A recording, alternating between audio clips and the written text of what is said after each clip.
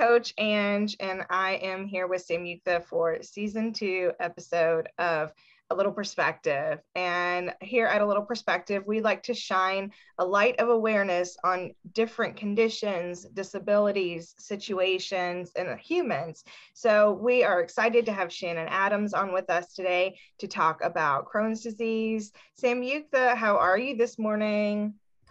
I'm doing really great, Angela. Thanks for asking. Excited to share another story of a wonderful guest today. Her name is Shannon Adams. She is originally from Newton Square, Pennsylvania, but currently lives in Brookfield, Illinois. She is a music teacher, and like Angela said, she is living with Crohn's disease and rheumatoid arthritis and hEDS.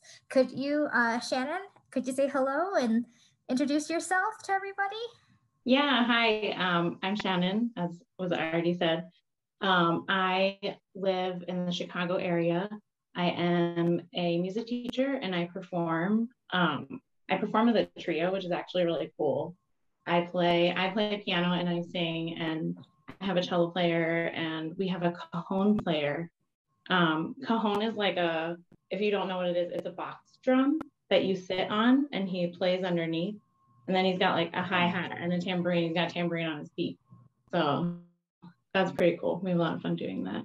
I also teach piano and voice lessons out of my home. During the pandemic, I obviously wasn't teaching a lot of in-person lessons. So now I do Zoom lessons. So you don't necessarily have to live like close to do the lessons. I do have Crohn's disease. I have Crohn's disease, and it's actually hEDS. It's Hypermobile Ehlers-Danlos syndrome. I also have rheumatoid arthritis, and then with like the EDS, there's so many things that go along with it. I actually wasn't diagnosed with EDS until I was like 30, but it's genetic. My daughter has it. My sister has it. We're pretty sure my mom has it. And it's a lifelong thing, but I was the first one to be diagnosed. And then after that, it was kind of like a ball rolling. I also have 2 kids.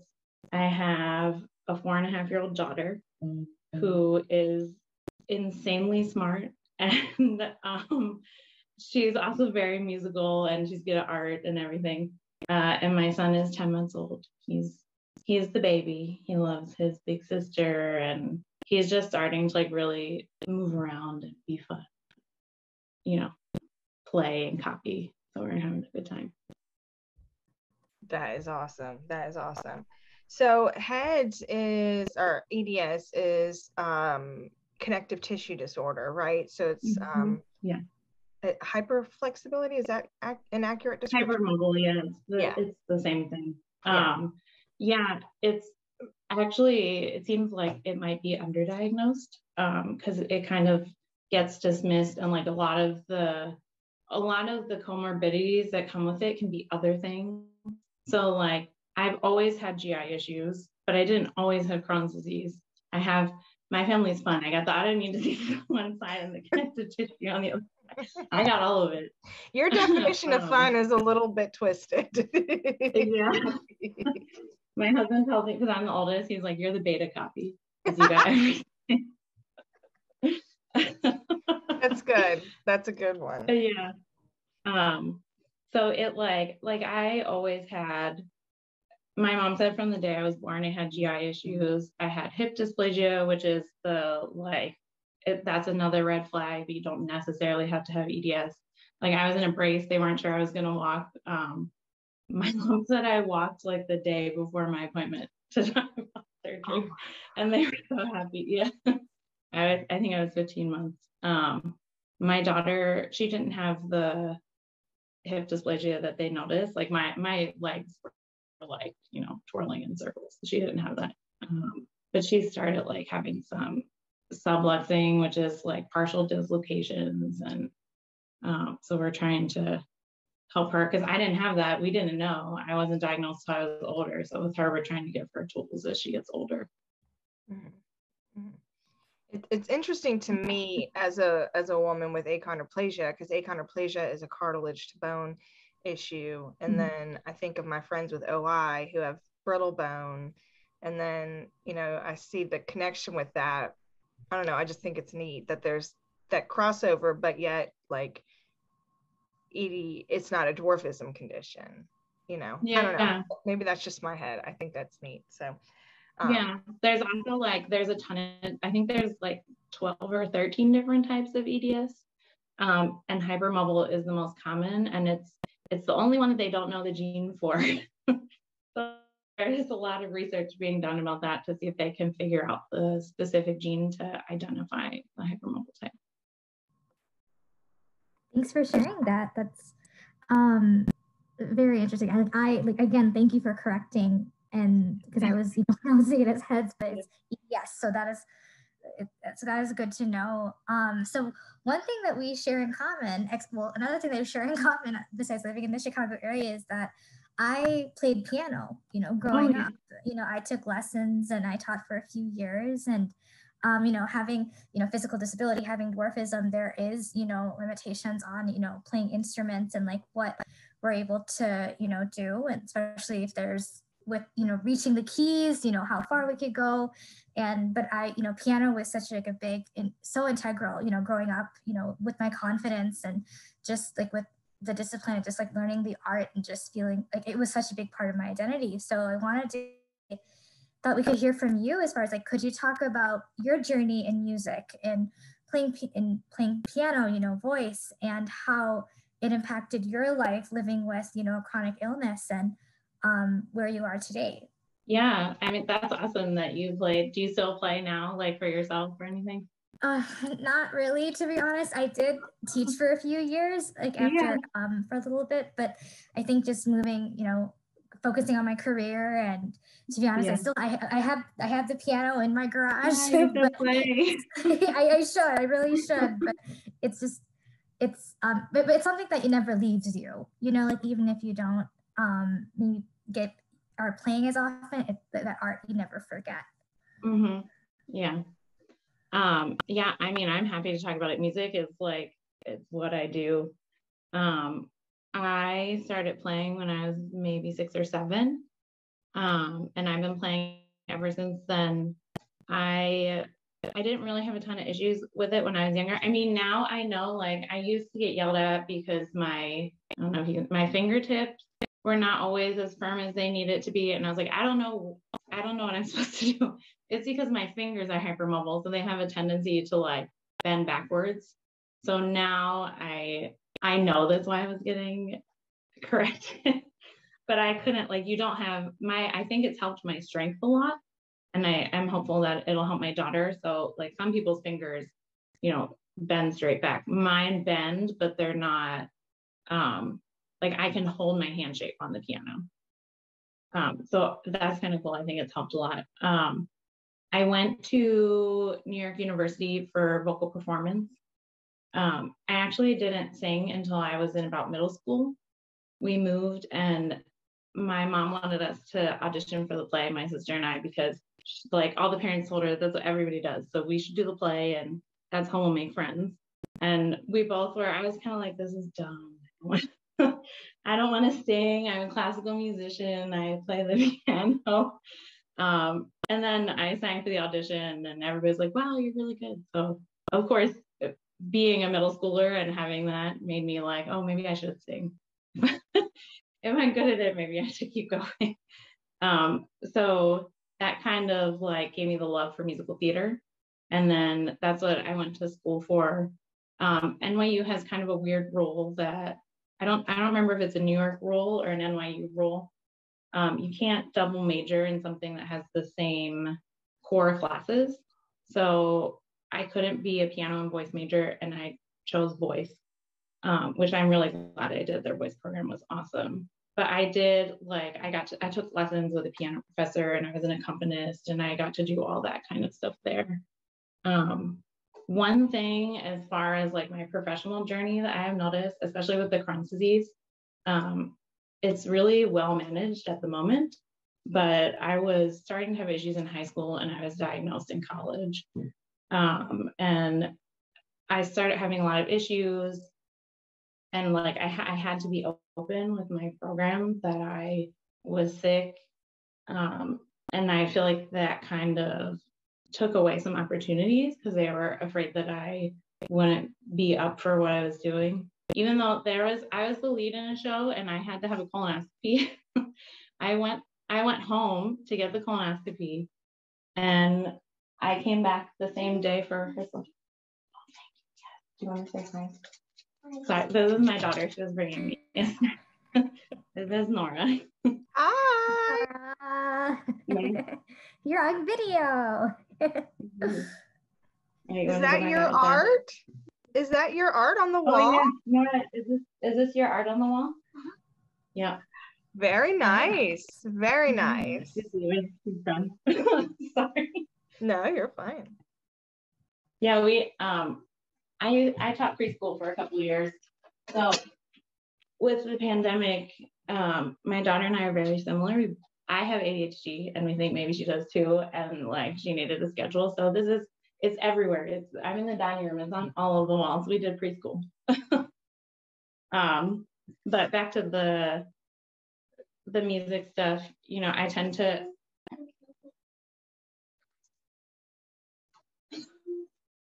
okay, come here. I'm sorry. I'm sure you understand. Come here, Nora. I'll open it.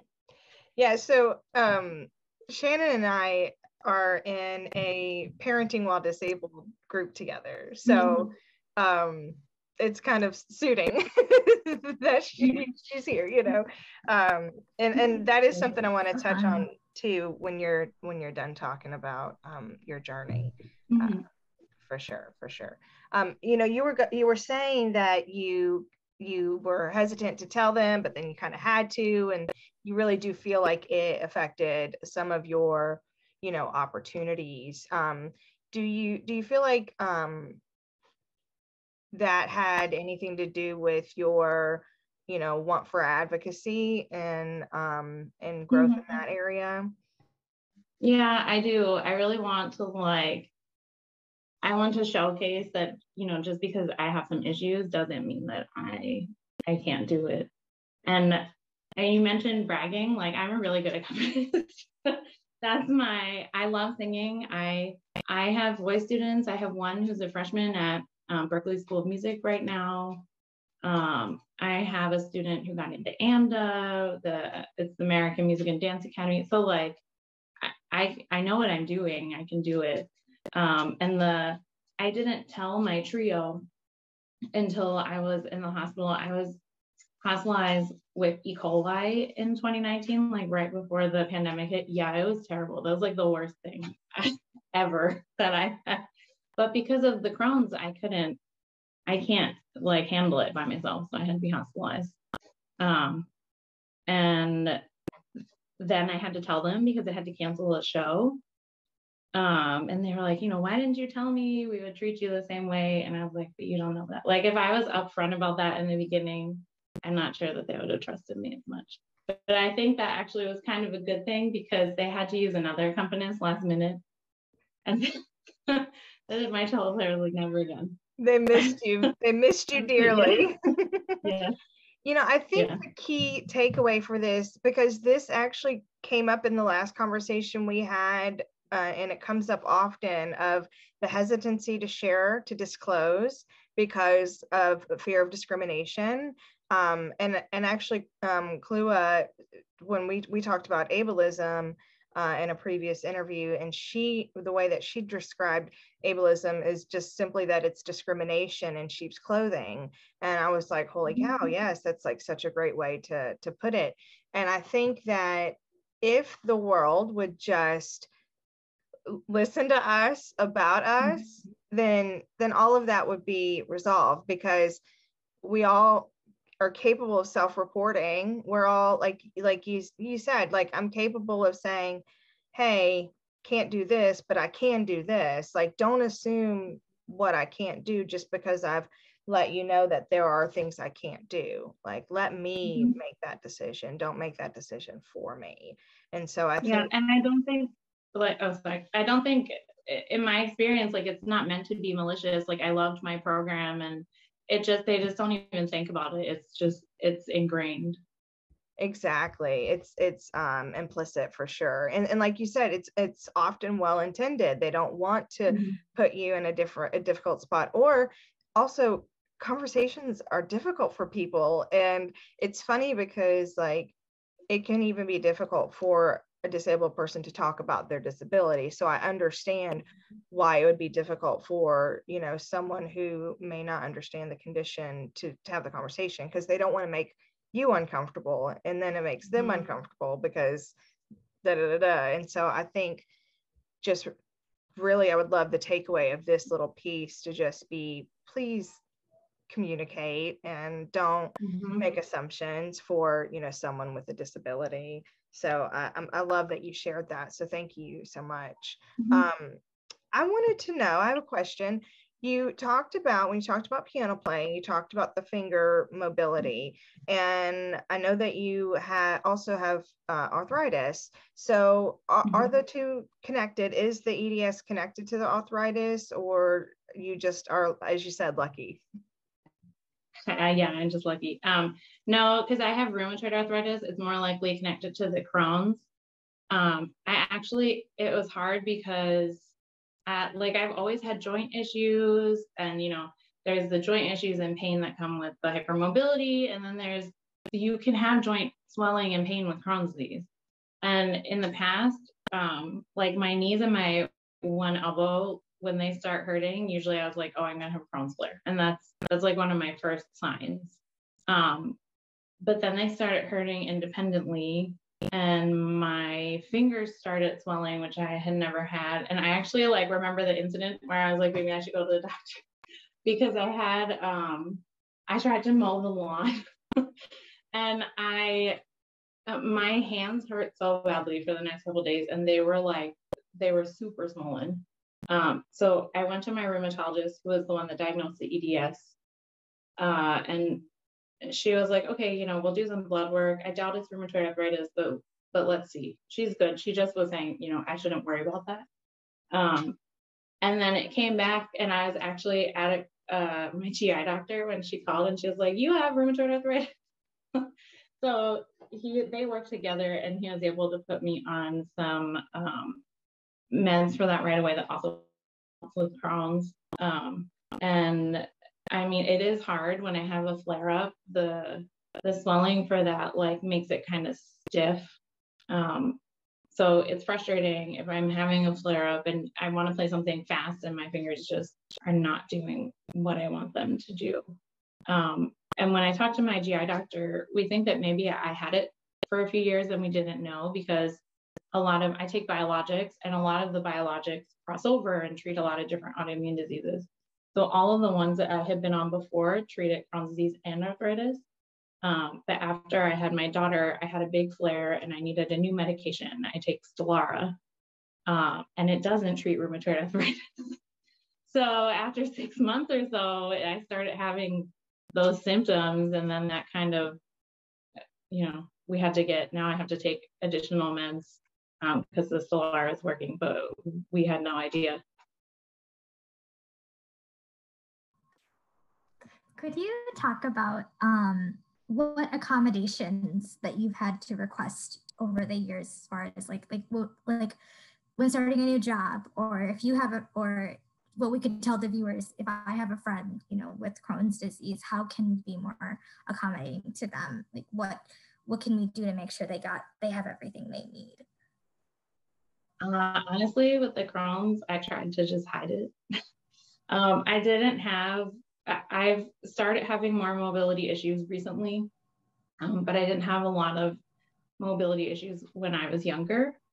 I didn't really ask for accommodations. I learned kind of the hard way that I can't handle a full-time job when I was teaching preschool, because I was having lots of flare-ups and I was getting sick, and they let me obviously go to the doctor, but it was clear that they were annoyed that I had to keep, you know, that I was hospitalized, and I started that job when I moved to Illinois. So a lot of people with Crohn's disease specifically, I'm sure, know that traveling and moving and stress can just make it worse. So I had several hospitalizations in my first year here. Not all necessarily Crohn's disease, but my body just like I couldn't handle it. Now I tend to be more open with it. I still kind of try to keep the Crohn's to myself until people know me. My strategy now has kind of been to like slowly tell people, or tell them if something happens, then I tell them, and then they know. I know that it's not the best strategy, but with my profession, it kind of has been the most beneficial for me, unfortunately, because then they know what I can do before I have an issue, and then they want to keep me. In college, though, I started to get really sick. I think it was sophomore year. And the music program is very strict. It's like a conservatory style program. So I had 18 credits, and 18 credits for the music program is very different than 18 credits for something else, because they had to fit in a ton of classes. So every class was 1 or 2 credits. So I had a ton of classes, and I had to cut back. And NYU has a Center for Disabilities. I graduated 10 years ago, so I don't remember what it was called.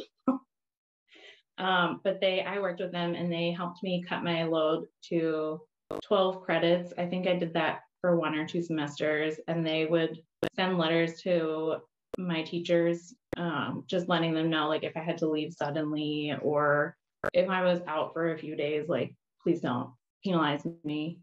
But again, like, I do think for the performance teachers, that kind of hindered me a little bit, because then everyone knew. Yeah. We have a friend, Lauren Bryant. She has OI, and she is finishing her master's, and she wants to do disability administrative work in the collegiate atmosphere. And I just like, that just makes my heart flutter, because, just skip a beat, just to think about the empowerment and awareness that she will bring to the school. So I'm glad that you had that opportunity 10 years ago. And so of course now it's even better. That I completely, and like, again, I get why you would hesitate to tell anyone, for sure. And it stinks, because the way we can advocate is by telling people, but I completely get it. It's such a double-edged sword, for sure.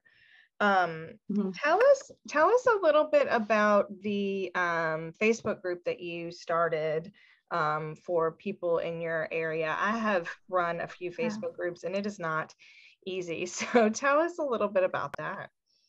Yeah, I would love to. I mean, any advice or help would be good, because I just started it.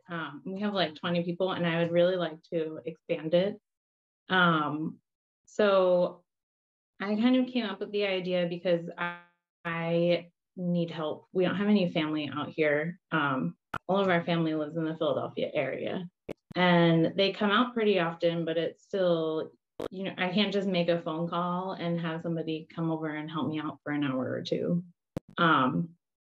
So I was looking for like a mother's helper, and, help cleaning and stuff, because I have 2 little kids and I'm tired. Plus I have been having the mobility issues.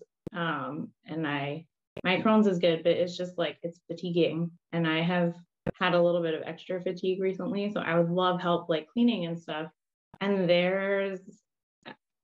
I don't know what other people's experience is, but I feel like it's really hard to find things that are affordable, or can aid people with disabilities. Like, I don't need somebody to come take care of me every day, but I could use somebody to watch the kids while I clean, or something like that during the week, so I don't have to do everything on the weekend.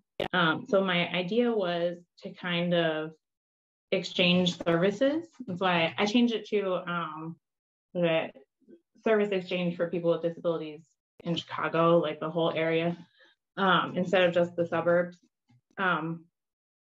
just kind of my idea is like, if I can offer to help you clean your bathroom one day, and, you know, maybe you can come and help me clean my kitchen, or if you want to take piano lessons and it's not really in your budget, I can offer some piano lessons and maybe you can come watch my kids for an hour or two while I get stuff done. Just that kind of thing. I wanted to build like a supportive community in the area so we can help each other and make our own health. That's such a great idea. Like, it makes so much sense.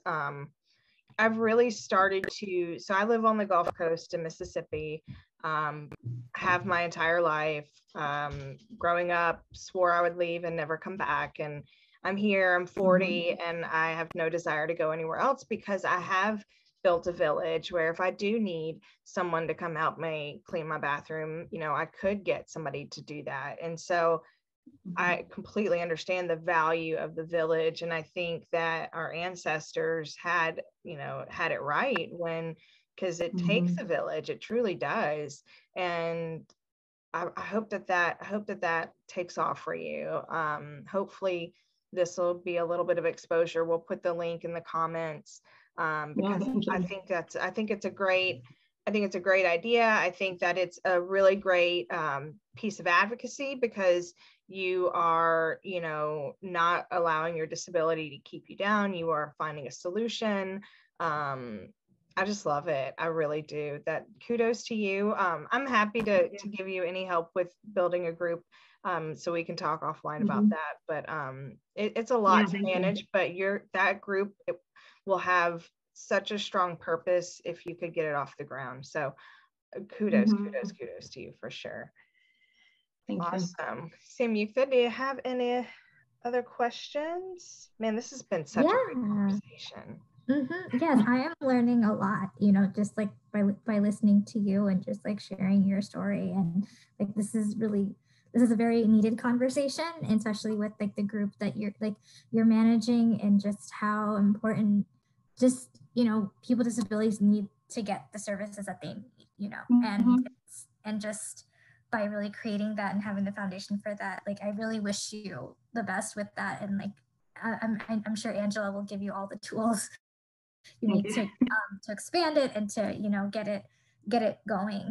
In your bio, like you talk about the concept of visible disabilities versus invisible disabilities, and in this day and age still, you know, even though we're the 21st century, there is this misconception that if someone has a disability, it's always visible.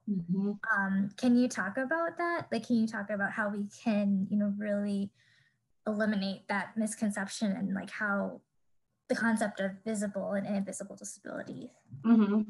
Yeah, so I actually feel like now I'm kind of on both sides, because I always had the GI issues and I had the Crohn's and stuff, but you can't really see that. I mean, you can see if I lost 30 pounds, but no one knew why. And it just like, because I look young and healthy, and it's just assumed that I'm fine. And I feel like people get annoyed if you, like, I have really learned how to limit myself and pace myself so I can do what I want to do. And people get frustrated with that because they're like, you know, you're young. Why can't you do all of these things? And then as far as the visible side, I just got my handicap parking pass yesterday and I used it for the first time, which is amazing. And I don't need it all the time, but recently I needed it because I need my crutches to walk around with. And I feel like if I was having a Crohn's flare or something and didn't necessarily need my crutches, like if I got out of the car and I didn't have any sort of mobility aid with me, like people would say something. And I know other people have had that experience too. And it's just, if I'm parking there, it's for a reason. You know, it shouldn't be policed. So it's so strange to me that people think that we would exaggerate a disability for a parking space, you know, like it's just kind of silly when you really think about it. But people are so worried that somebody's getting something that they don't deserve, even if it is a parking space, that they don't even consider that you're talking or thinking about a human. Like, this is a human and they have a disability. They're already, you know, struggling with something. Just let them have the daggum space, you know. And then another thing that you said with like the crutches, you know, we see in our community, a lot of little people will use a scooter because, you know, it's just, there's a lot of reasons. And so, you know, it's not either or. Like, it's not that you're wheelchair bound or normal. It's, you know, there are different things, and the same person can experience different things like within a small period of time. Like, they can need a wheelchair one day and be able to walk the next. It's not a matter of faking or powering through or anything like that. And so I think it kind of like the listen to us, you know, point that we had earlier, again, like, just listen to us and believe us about us, you know, believe us about us, because we're not faking it. And I think with autoimmune diseases, there tends to be a big stigma with that as well, where, you know, is it in your head, or you know, are you really that tired? Like, I always I always doubt myself. I'm like, maybe I don't have Crohn's disease. My husband is like, you have it.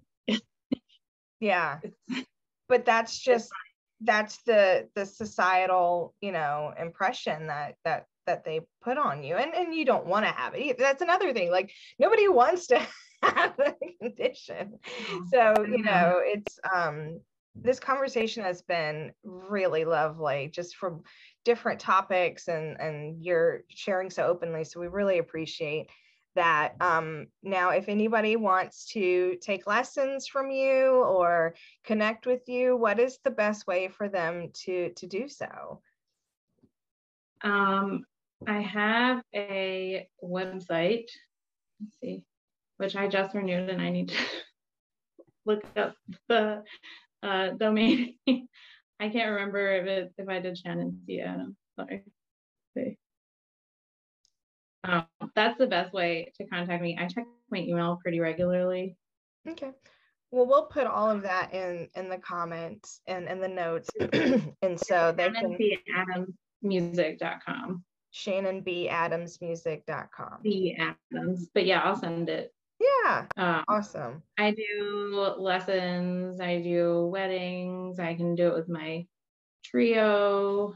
But yeah, I'll send you a message with the info. That actually reminded me, I had to play for a wedding last week, and I mentioned I've been using my crutches, and I haven't always had to, so I didn't think about load-in or anything. And this was actually like a big kind of light bulb, and now I know I need to ask. But I was by myself. Usually my two other trio mates help me. Luckily I didn't have to carry. I have a full 88 keyboard, piano, and sound equipment that I bring. They had a piano, so I didn't need it, but it was in a room in a hotel, and I parked in the front. There was only valet parking, and there wasn't a parking lot that was like right there. And when I walked down with my stuff, I walked like, it was really far to get to the room. And I got there and I was like, I had just, you know, parked my car with the hazards, and I was like, I can't go back there and get my car and then come back. Like, I'm not going to make it. So I had to asking around, and I found the venue manager for the wedding, and I explained my situation to her, and I was lucky enough that she said, you know, I don't know if you want me to, but if you give me your keys, I can drive it around. There was a load-in spot in the kitchen, like right behind the kitchen, and nobody told me that. And I hadn't thought to ask. And originally she was like, you can go walk back and get your car and put it behind the kitchen. And I told her, I was like, I can't do that. But again, I didn't have my crutches with me, and I had my bag and everything, so I looked fine. Yeah. So I could see the kind of a little bit of like the, are you just being lazy? Right. But she did do it, and it was really nice, and it made a huge difference. But that's something that I haven't really thought about with performing in venues. And I know that like the venues don't think about having disabled performers. Right. So yeah. I recently had a similar situation too, where I was chair of an award ceremony down here, Woman of Achievement, and I didn't think about having to speak at a podium. And so I didn't have a proper step stool. And so we had to finagle a step stool, and it was not right. And then so that was like, okay, lesson learned, right? And so then 2 nights ago, I'm co-chair for Shut Cancer. And so 2 nights ago, I actually was in the same venue, but I remembered the step stool, and it made all the difference, so because people don't think about it. And it's not, it's not that they are intentionally not thinking about it, they just don't think about it. So, again, thank you so much, Shannon, for all of your time and this amazing conversation. We will put all of your information below. And if you're in the Chicago area, join her group, because that is such a great idea. I just love it so much. I hope that takes off. So thank you for being here. Thank you, Samyuktha, as always. And I love all of you, and I hope y'all have the best day. Bye. Thank you. Thanks, everyone.